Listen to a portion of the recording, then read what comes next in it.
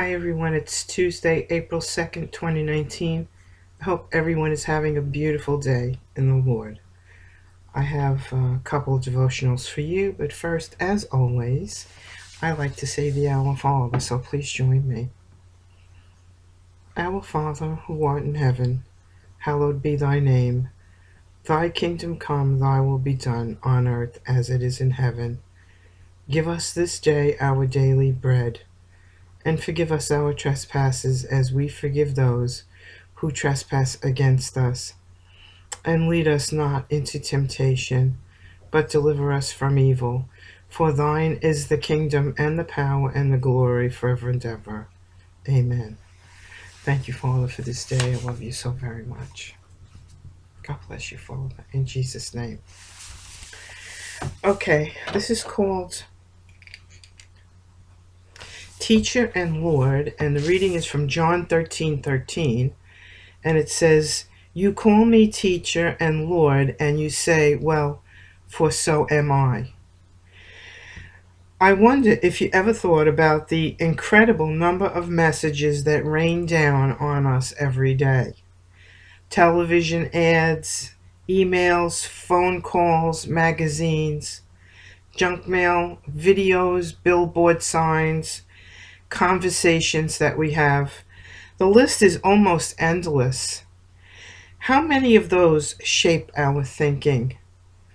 How many of them subtly convince us that the road to happiness is really paved with possessions, or with beauty, or money, or fame, or any of 100 other things? How many of them persuade us that the most important thing in life is financial success, or the esteem of others, or power, or sex? It's hard to resist the cumulative impact of so many messages. But God says that our thinking must be shaped by His truth. What this world calls valuable, God calls worthless. What this world scorns, God exalts. My thoughts are not your thoughts, nor are your ways my ways, the Lord says in Isaiah 55:8. Jesus said, quotes, "You call me teacher and Lord, and you say, well, for so am I."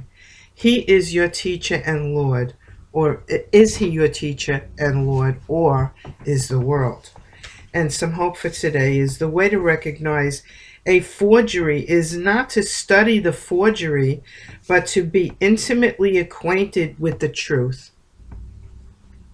Satan will make subtle attempts to lead us astray with lying messages, but he will not be fooled if we are filled with God's truth, because the truth will always lead you back. And next one is called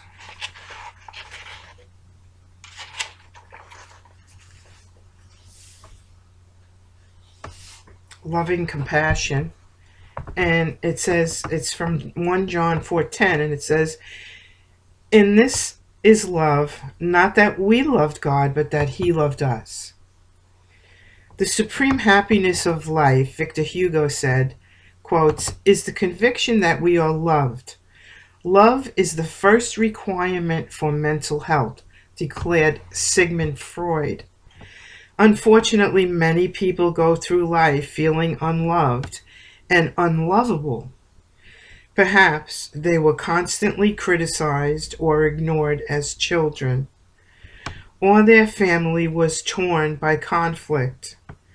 Perhaps they made bad choices about important issues in life, which only confirmed their belief that they were unworthy of love. This may be your experience. But listen, I have good news.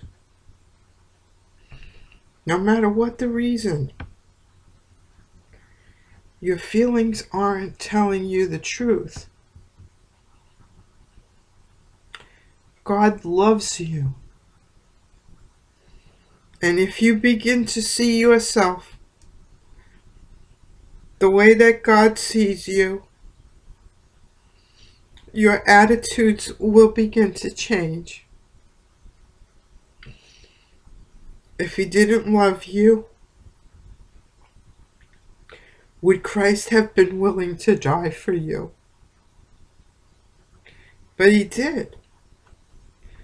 The Bible says, by this we know love, because he laid down his life for us. In 1 John 3:16. God loves you. Hammer that truth into your heart and your mind every single day, and it will make a difference. And some hope for today is, I can't read it. I'm sorry.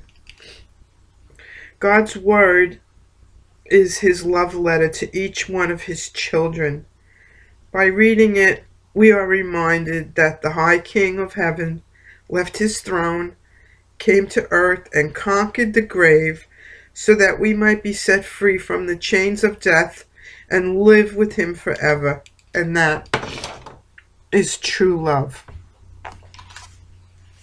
Okay. And if you don't know the Lord Jesus Christ today, today is the day of salvation for you. Okay, people, we are running out of time.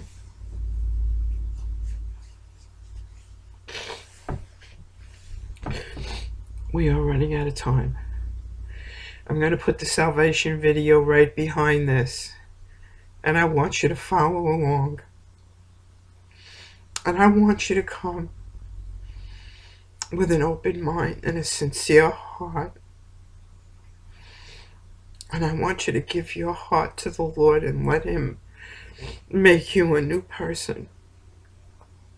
He will take all those burdens off of you. I guarantee it. It's the Holy Bible. So help me God. Okay? I want to tell you, remind you that I love you and Jesus loves you. Never forget how much he loves you. Never forget it. He's coming sooner than you think. God bless you.